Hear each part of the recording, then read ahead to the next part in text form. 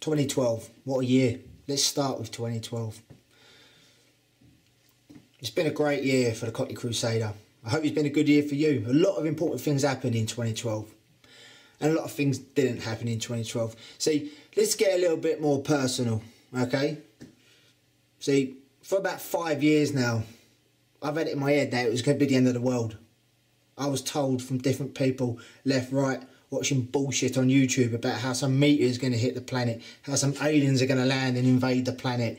All this crap that never actually happened.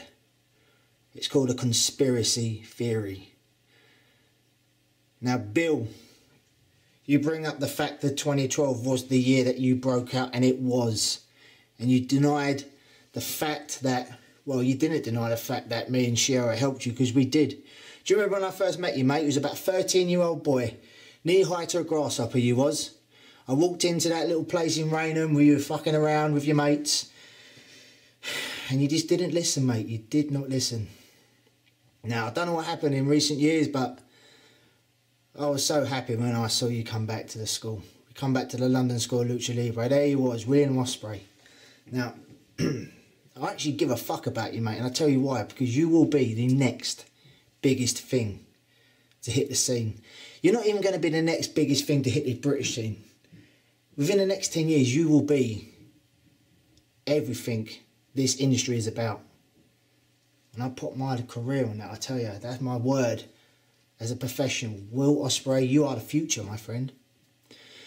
I hope more than anyone that in 2013 you go out there and prove to the world what you are saying. But you forget, mate, you're in the ring with me, the Cockney Crusader, Greg Burridge. And until you can beat me, it's all conspiracy theory. But as your trainer and your mentor, I do hope you can beat me, but you will not beat me. Yes, you will bump, you will land on your head, but you will not be getting up, my pedigree chum. Now, you say about walking, I mean, get your English right, mate. Yeah, you walked into that door, next walked into that door. Mate, I fucking opened that fucking door for you. If it wasn't for me, you would not be wrestling to all these top promotions in the UK. You do not steal the show at Brit Rest Fest. You do not steal the show at Progress Wrestling if it was not for me. And you know why? Because I taught you a lot of shit, mate. I taught you so much. But I did not teach you everything. The reason I didn't teach you everything, because I was waiting for a day like January 20th when I can teach you the rest in that motherfucking ring.